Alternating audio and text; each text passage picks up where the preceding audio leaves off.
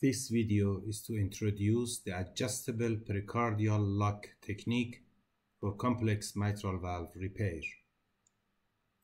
This novel technique provides full control of the repair process and enables the surgeon to adjust the length of artificial cords until the very last moment of the repair, and so eliminating the chance of under or over correction.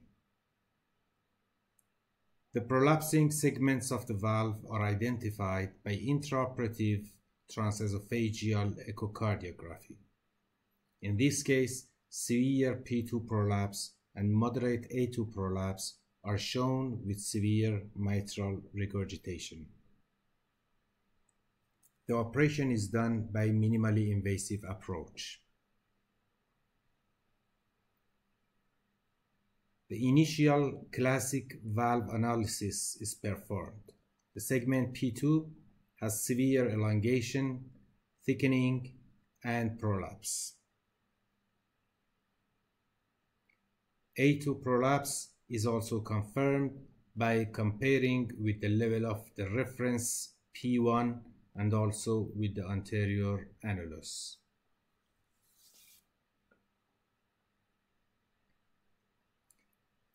To expose the papillary muscles, we use this Shiraz papillary muscle retractor designed in our center and made available by Fehling.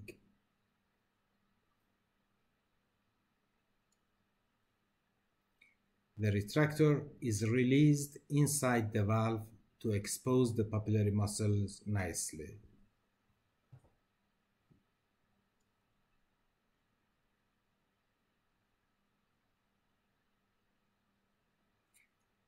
It is decided to use 4 CV4 neocords, 2 in each papillary muscle, 2 for segment P2 and 2 for segment A2.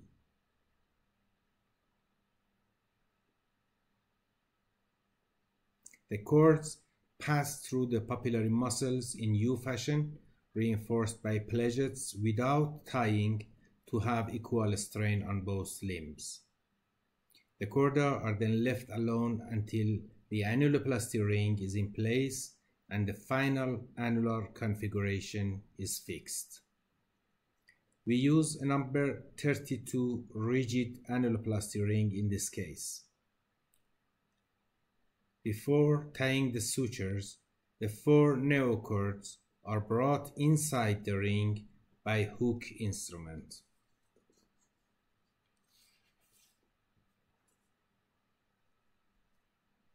Some secondary cords needs to be cut.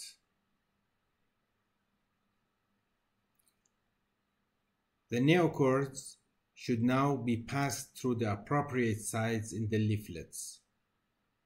2 cords are passed through the A2 free edge in the medial and lateral sides. According to the preoperative echo data and the expected possibility of postoperative SAM in this case, we pass the posterior neocords not through the free edge of the very large P2, but through the proper sites in its mid part.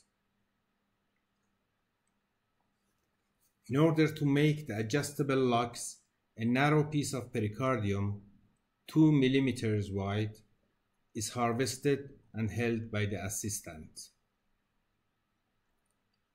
Each limb of the Gore-Tex cords pass twice in the same direction, close together, in a small area in this pericardial tape.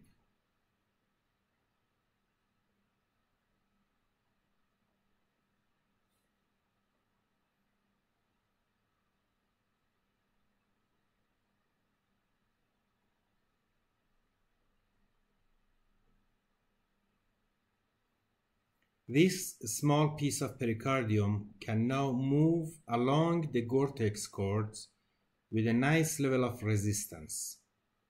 This resistance keeps the lock in place and does not let it slip on the neocord during the pressurized water test. This process takes only 30 seconds for each neocord.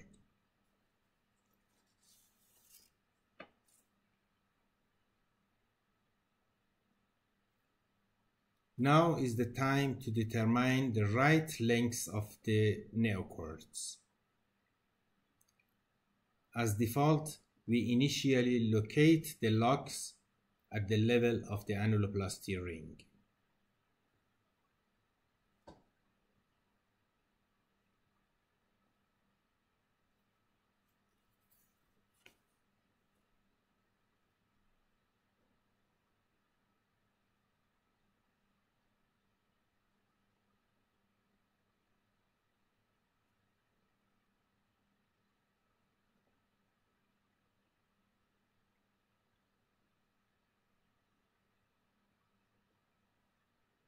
The water test is now performed.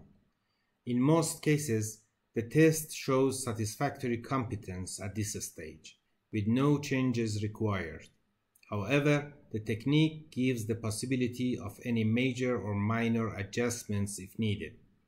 In this case, the valve is acceptably competent, but to have a perfect result, some minor adjustments should be done.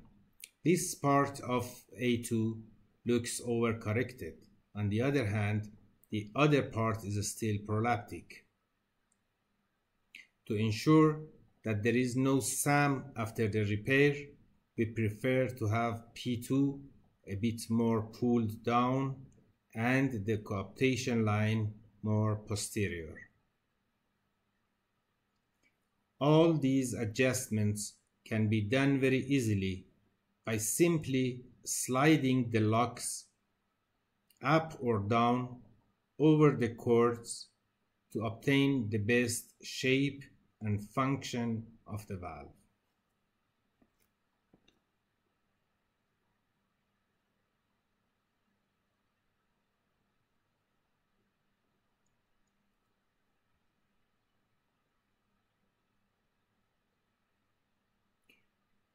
Now the water test shows a much more symmetrical valve with perfect shape and geometry, which may positively affect the durability of the repair.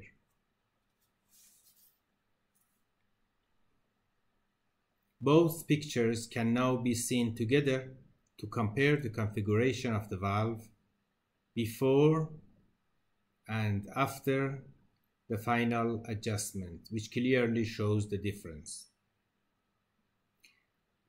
The lengths of the cords should now be fixed. 4 relatively loose knots are placed just over the locks. Careful not to push the position of the locks down. The needles are then passed through the cusps again, followed by 4 subsequent knots. This has the advantage of securing the cords, hiding the pericardial pieces, and avoiding long, bulky rows of Gore-Tex nuts.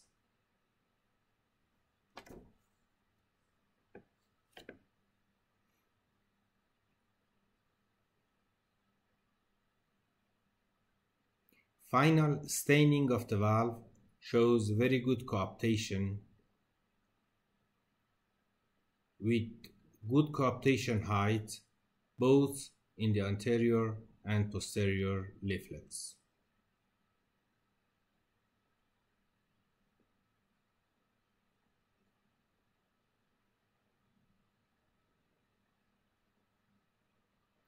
Post-op echo confirms perfect result, good coaptation, and no SAM. This procedure has been done in our center in more than 60 patients since December 2018. Due to simplicity, reliability, and perfect results, it is now our routine practice in almost all cases with complex degenerative mitral valve disease.